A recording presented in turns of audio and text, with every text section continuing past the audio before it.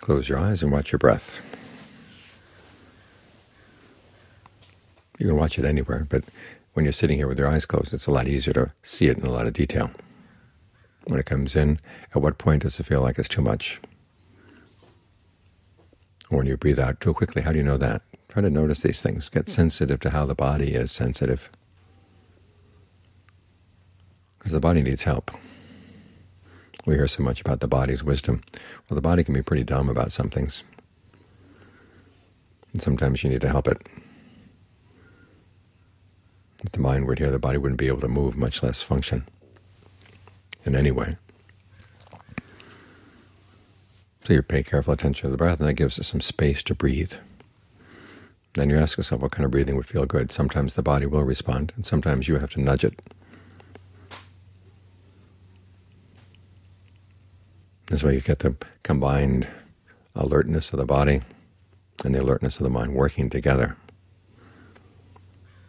And the mind can be informed. When the body can't hear anything on its own, it's the mind that really listens and understands. And then it translates those messages into the body.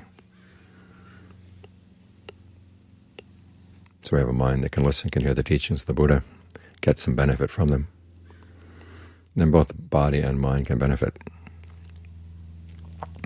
The body is stronger when it breathes well. It's less likely to get disease.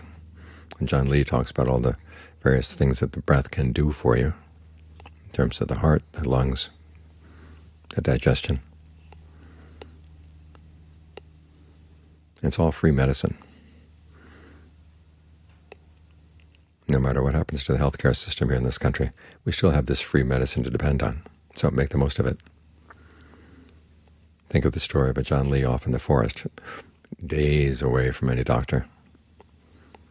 He had a heart attack, and he was able to use the breath to pull himself together.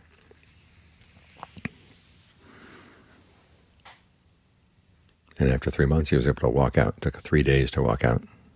He was that far into the jungle. But the breath, working together with the mind, can do a lot.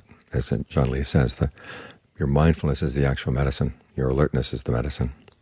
And the breath is simply the vehicle by which the medicine gets delivered to different parts of the body. So give a lot of attention. Be really alert to what you're doing. Be mindful about what you're doing. And let that mindfulness spread through the body. Let it be immersed in the body, as the Buddha says. And that way both gain strength.